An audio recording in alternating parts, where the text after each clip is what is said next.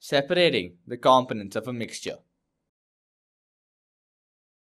We had seen that the dye in black ink was separated using the evaporation technique. But the dye separated out is not just one color. A dye is a mixture of two or more colors. Let's separate out these colors of dye in black ink. The method used is chromatography. This method is used for separation of solutes that dissolve in the same solvent and the constituents of mixtures travel at different speeds. Color and solubility are the criteria for this. When a drop of black ink on filter paper is dipped in a jar containing water to a level just below the ink drops as shown in the figure, we notice that as the water rises on the filter paper, it takes the dye particles along with it. The colored component that is more soluble in water rises faster. This way, the colors get separated. Chromatography is used to separate colors in a dye, pigments from natural colors,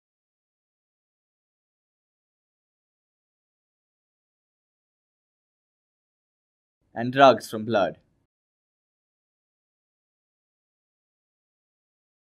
We have already seen a method for separating immiscible liquids using the separating funnel.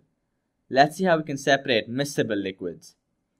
Miscible liquids are those liquids which can be mixed in any proportion to form a homogeneous mixture. A mixture of water and acetone is one such example. We use a process called distillation to separate miscible liquids. Distillation is a method for separating components of a mixture containing two miscible liquids that boil without decomposition and have sufficient difference in their boiling points. Here, acetone has a boiling point of 56 centigrade, which is very less than the boiling point of water, which is 100 degrees centigrade.